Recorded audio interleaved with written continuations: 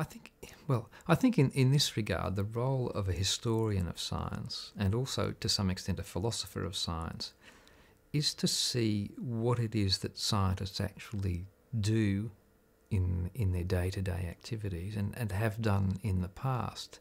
And this often turns out to be a little bit different from what they say they do or what they believe they do. And I mean, one comparison here would be the person who's quite competent at riding a bicycle but knows nothing about the physics of what they're doing.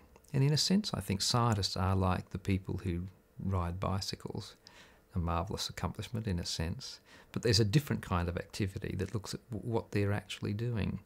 And that's the activity that interests me. And it would be insignificant were science not such a wonderful activity. It wouldn't be worth doing if that were not the case. So there's nothing here. I'm not attempting to discount the achievements of science, and I'm certainly not attempting to say that it's not a worthwhile activity.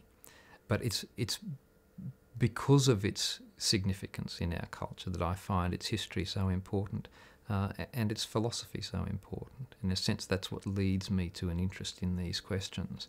And these are not questions that scientists are trained to answer, nor should they necessarily be interested in answering them. But that's my particular interest.